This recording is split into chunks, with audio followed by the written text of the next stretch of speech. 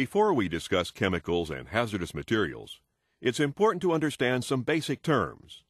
You may or may not be familiar with these terms, but if you handle, use, store, or dispose of chemicals and hazardous materials, it's very important to understand the terminology. ppm is a term that is quite familiar to anyone working with chemicals and toxic materials. It means parts per million. The health effects of any toxic substance are related to the amount of exposure, also known as the dose. The greater the dose, the more severe the effects.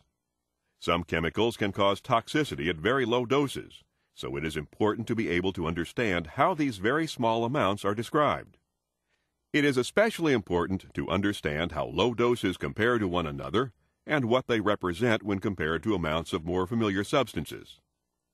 Parts per million, ppm, parts per billion, ppb, and parts per trillion, ppt, are the most commonly used terms to describe very small amounts of contaminants in our environment. They are measures of concentration, the amount of one material in a larger amount of another material. An example might help illustrate the part per million, part per billion, and part per trillion equations. Let's use 1 part per billion. To give you an idea of how little this would be, a pinch of salt in 10 tons of potato chips is also 1 part salt per billion parts chips. Similarly, 1 part per billion of an impurity in water represents a tiny fraction of the total amount of water. 1 part per billion is the equivalent of 1 drop of impurity in 500 barrels of water. Permissible exposure limit, or PEL. This is an exposure limit that is published and enforced by OSHA as a legal standard. PEL may be either a time-weighted average TWA exposure limit within an 8-hour period of time, or a 15-minute short-term exposure limit STEL, or a ceiling C. Threshold limit value, TLV. Threshold limit value is an airborne concentration of substances that represent conditions under which it is believed that nearly all workers may be exposed day after day with no adverse effect. TLVs are advisory exposure guidelines, not legal standards.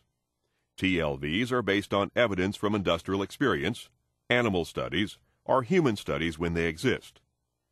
There are 3 different types of TLVs: time-weighted average, TLV-TWA, short-term exposure limit, TLV-STEL, and ceiling, TLV-C. Time-weighted average, TWA. The average time over a given work period, such as an 8-hour workday, of a person's exposure to a chemical or an agent. The average is determined by sampling for the contaminant throughout the time period, represented as TLV-TWA. IDLH, immediately dangerous to life and health, which represents the maximum concentration of a chemical in the air to which a healthy adult worker could be exposed for 30 minutes without suffering permanent or escape-impairing health effects. Okay, we know about PEL, or permissible exposure limit, threshold limit value, time-weighted average, STEL, or short-term exposure limit, and TLVC, or ceiling, and IDLH. These terms are used to determine your exposure to concentrations of chemicals and what protection you need to reduce exposure to potentially harmful chemicals. Chemicals are often flammable, combustible, toxic, corrosive, and other hazards, so you have to know and learn this information as part of your job responsibilities. Let's examine the chemical benzene. In this program, we'll discuss some of the hazards of the chemical, how it's identified, and how to determine if you're being exposed, basic workplace exposure limits, ways of reducing your exposure, medical information, and general safe work practices. We will also review information relating to protection from benzene exposure, such as personal protective equipment and respiratory protection. To get started, let's take a look at some of the hazards of this chemical. Benzene can affect you when breathed in and by passing through your skin. Benzene is a carcinogen, which means it can cause cancer, so handle with extreme caution. It can irritate the eyes and skin with drying and scaling of the skin. Benzene can irritate the nose and throat and can cause symptoms of dizziness, lightheadedness, headache, and vomiting. High exposure may result in convulsions and coma or sudden death from irregular heartbeat. This tells you that benzene is a dangerous chemical if not handled properly. Prolonged exposure can cause damage to the blood. It is a flammable liquid and a fire hazard. You will receive additional training to help determine exposures, but your company provides routine evaluations, including collection of air samples. If you believe you are experiencing any work-related health problems, notify your supervisor, so a doctor specifically trained in recognizing occupational diseases can make that determination. The information provided here is basic, and your company may have more stringent requirements for exposure limits. The legal airborne PEL, or permissible exposure limit, is 1 part per million, averaged over an 8-hour period work shift. 5 parts per million should not be exceeded in any 15-minute period of time. The range of accepted odor threshold values is 34 to 119 parts per million. In other words, it takes about 34 to 119 ppm for you to detect this chemical, which is 33 to 118 times the permissible exposure limit. Caution should be used in relying on odor alone as a warning of potentially hazardous exposure. Some chemicals have characteristics that can be perceived by workers and can serve as a warning of the chemical's presence. The lowest concentration at which the odor of a chemical can be detected is called the odor threshold. Some substances, such as asbestos, have no odor and therefore provide no warning of their presence. In many cases, the concentration of a chemical that can be detected by odor and the concentration that is capable of causing adverse effects are similar. Some chemicals and gases, specifically propane, has no odor, so the propane manufacturer adds an odor to the gas, so it can be smelled, indicating the gas is in the air. Benzene is a carcinogen, so there may be no safe level of exposure. All contact with the chemical should be reduced to the lowest possible level. The workplace exposure limits of 1 part per million is for air levels only. When skin contact also occurs, you may be overexposed even though the air levels are less than 1 part per million time-weighted average.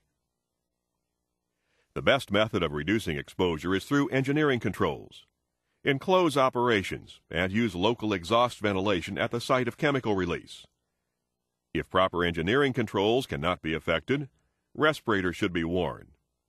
A regulated marked area should be established where benzene is handled, used, or stored as required by federal or state regulations. Post hazard and warning information in the work area. Wear protective work clothing. Wash thoroughly immediately after exposure to benzene, before you eat or drink anything, and at the end of your work shift. Where possible, automatically pump liquid benzene from drums or other storage containers to process containers. Contaminated work clothes should be laundered by individuals who have been informed of the hazards of exposure to benzene. Eye wash fountains should be provided in the immediate work area for emergency use.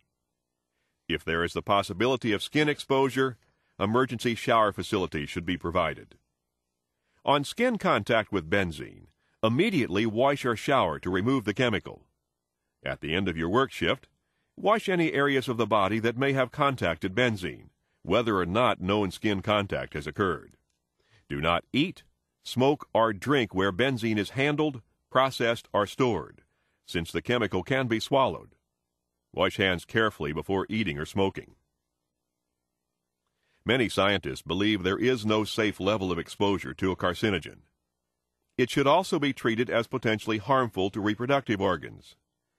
Repeated exposure can damage the blood-forming organs, causing a condition called aplastic anemia. This may cause death.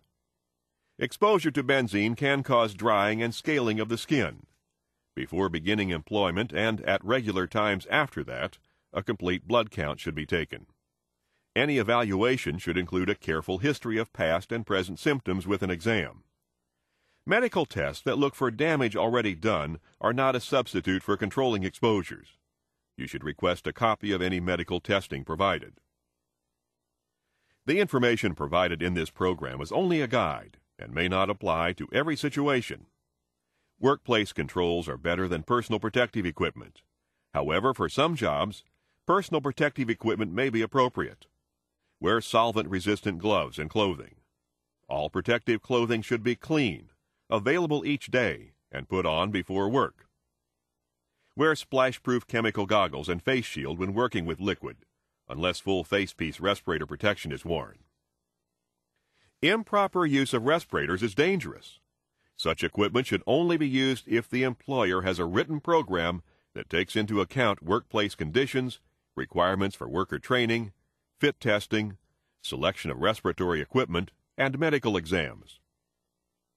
Where the potential exists for exposure over 0.1 part per million, an approved supplied air respirator or approved self-contained breathing apparatus with full facepiece.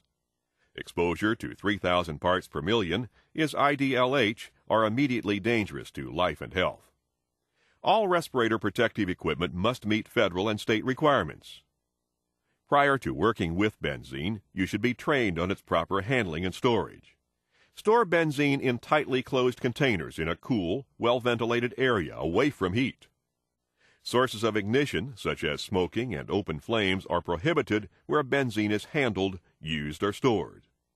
Metal containers involving the transfer of benzene should be grounded and bonded. Drums must be equipped with self-closing valves, pressure vacuum bungs, and flame arresters. Wherever benzene is used, handled, manufactured, or stored, use explosion-proof electrical equipment and fittings. Always follow your company's emergency action procedures. The following information is only a guideline. If benzene is spilled or leaked, take the following steps. Restrict persons not wearing protective equipment from area of spill or leak until cleanup is complete. Remove all ignition sources. Cover liquids with activated carbon absorbent or other approved material and deposit in sealed containers. Ventilate area of spill or leak after cleanup is complete. Keep benzene out of a confined space, such as a sewer, due to the possibility of an explosion. Benzene-contaminated material may be classified as hazardous waste and may require proper disposal according to EPA and other federal or state regulations. If benzene comes in contact with the eyes, immediately flush with large amounts of water for at least 15 minutes, occasionally lifting upper and lower eyelids to get water into the eye. If there is skin contact, quickly remove contaminated clothing. Immediately wash area with large amounts of soap and water. Seek medical attention. If a person has breathed benzene, remove the person from exposure. Begin rescue breathing if breathing has stopped, and CPR if heart action has stopped. You have the responsibility to work and act safely, and part of that responsibility is protecting yourself and others from the potential hazards of this chemical.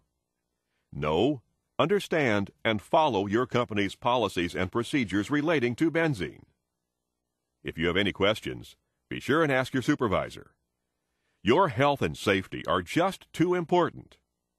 Thank you.